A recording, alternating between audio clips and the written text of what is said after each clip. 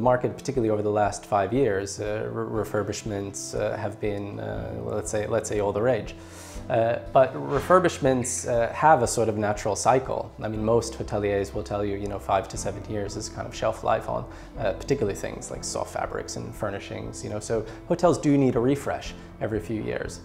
Because Dubai, and particularly the UAE and particularly Dubai, have almost been designed and delivered in unison, it is very natural that the cycle would then take you into a refurbishment age round about the same time. So if 10 years ago there was 40 new hotels, conventional wisdom says 10 years later, a good portion of those 40 hotels will be up for refurbishment, and I think that's what's happening now.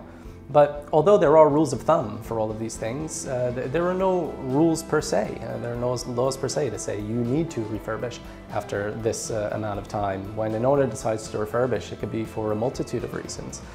To be a little bit more competitive, to fix maintenance issues, to enhance the property, to absorb some of the latest technologies, or to potentially even become more sustainable. So there's varying degrees of refurbishment, in the refurbishment cycle, and lots of different motivations behind all of that. So it's not about having too much or too little. It is just assessing properties as to whether or not they actually need it, and also whether the owner has the motivation to do it. There are plenty of hotels around the world that have probably been ongoing for 20, 30 years without any significant refurbishment. This, I would say, as a hotel designer, is really an aspirational target to hit.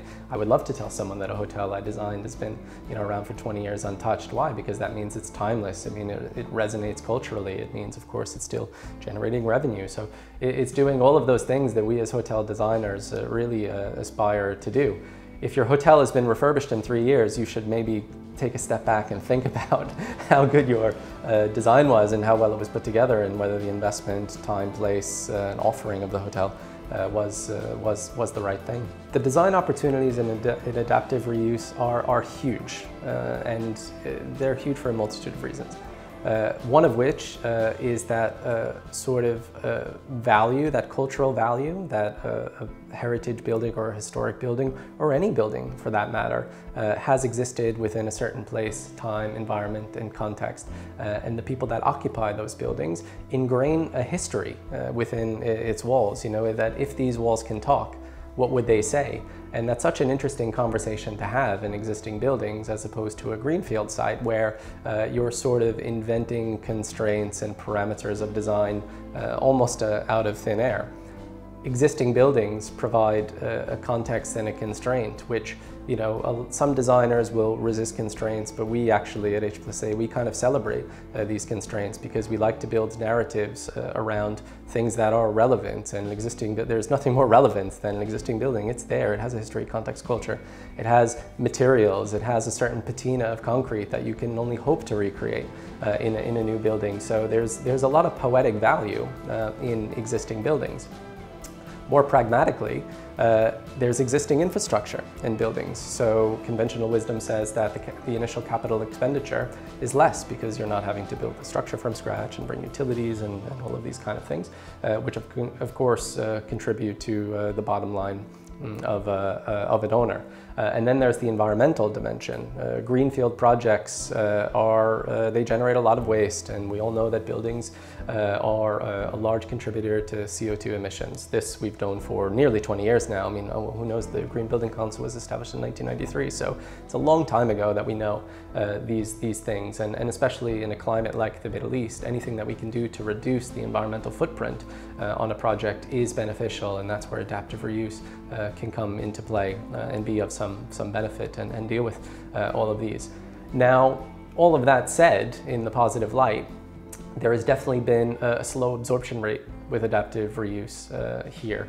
There is still a cultural stigma, I think, around the old, and new is still somehow preferred. There is also the fact that Dubai is a little bit of a victim, and I'm talking about Dubai now specifically. Dubai is a little bit a victim of its own success, and what I mean by that is that the infrastructure is so good in Dubai that the availability of land is still quite ubiquitous. So there is not that objective demand to be in any one particular place. You'll live in the marina and work in Media City and then go to have dinner downtown, and you move fluidly and seamlessly. So we still look at a place like Dubai as citywide. It's not necessarily neighborhood based, where in a place like New York, you have to be in Chelsea right now. And if you're not in Chelsea, you're not on the map. Here we don't have those same pressures. So clients will, based on the availability of land, based on the fact that they can still have Dubai as an entire catchment no matter where they are as a hotel, they are quite comfortable on a greenfield site, sort of anywhere in the city. So in that respect, there's a poetic value, there are some pragmatic concerns, and there are some boundaries culturally. And the last thing I'll say is also legislation and building codes evolve so quickly and rapidly here that these sort of legacy buildings are definitely not up to date. And it's not to say that authorities are not open-minded to have the discussion around those things, but there are some buildings that is just so fundamentally non-compliant that even as an owner, you might not want to take on that risk. So there's a lot of opportunity for adaptive reuse, and we encourage our clients to do that, but we certainly see boundaries at the moments that need to be broken. I look at these challenges a little bit more philosophically than pragmatically. Any markets, and I always hate to use the term markets, but in the end we are architects, designers supporting commercial ventures, and those commercial ventures succumb to pressures of markets, right? And there are natural cycles to any economic cycle. If you are fortunate enough to have a great project at a peak, it's fantastic. But if you also have a fantastic project opportunity in a bit of a slump, you have to be a lot more creative. So I think less so about that, because that's an inevitable challenge that comes every 3 or 4 years, and we all have to work around that. I would say one of the biggest challenges we have here is changing the mindset that design is not a commodity. And I know that sounds a little bit controversial, but we sometimes are seen as though we're providing a service like any other service provider. I think as architects and designers, our ego does come into play a little bit to say, yes, we have a very pragmatic role in delivering drawings and documentation, and have to comply with statutory codes and meet budgets and all this kind of thing, but those are the basics and the fundamentals.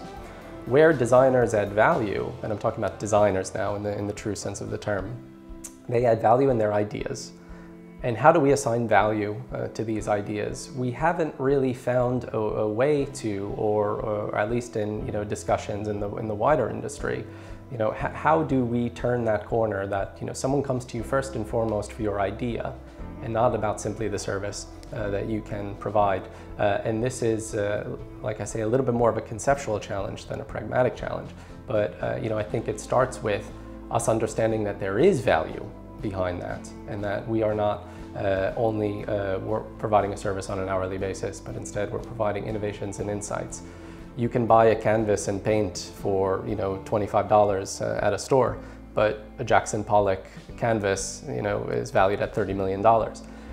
Architecture and design has an element of that. I won't go so far as to say that that's the value that we subscribe to, but we have to understand that there is a value to creativity, and Steve Jobs, an Apple phone is a little bit more valuable than a Samsung phone, not only because of the technology inside, but because of the innovations and research and development that go behind it. We spend a lot of time as architects and designers refining ourselves, educating ourselves, keeping up with the latest and greatest in any of our respective fields. Design is a lifestyle for us. It is not a vocation. And so all that energy and effort and brain power at some point needs to be compensated. And I'm not talking about financially. I mean, fees will be fees. That's not what I'm talking about. It is just the cultural value of it, the celebration, of design, and not the celebration of the service behind design.